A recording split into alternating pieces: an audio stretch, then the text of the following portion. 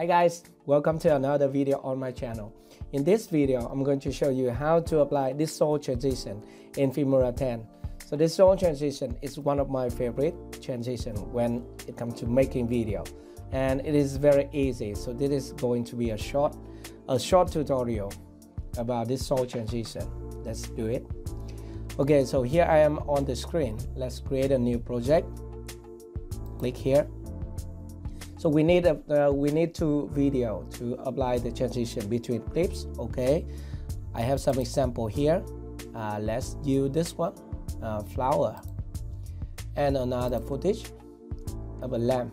Okay, let's drag and drop it into Filmora.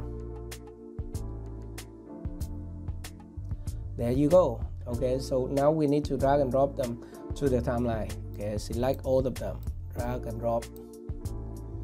Mount to media, 24 frames per second, and click this button, view everything on the timeline. And also I will mute the audio. Mute. Okay, here's the footage without transition.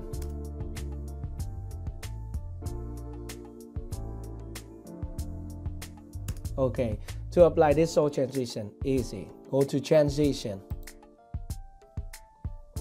So in the included folder, we have this soul here. It is a transition effect. You need to drag and drop it between clip. Okay, just do it. Let's drag and drop it. So now we have the transition applied to our clips. Let's play it. Nice, right? To control the duration of the transition effect, you can just move your mouse to the edge of the transition and trim it, shorten it, or extend it to make it longer. This is one way. The other way is to double click on the transition.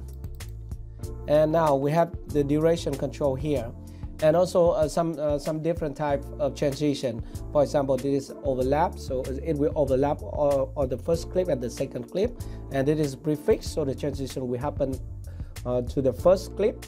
And it is postfix, meaning that it will the transition will happen to your second clip. Okay, but normally we will use overlap and disable the include trim frame. So that is how you can apply this soul transition to your video using Filmora X. Easy, right? Thank you very much for watching. If you have any question, let me know in the comment section below. Bye bye.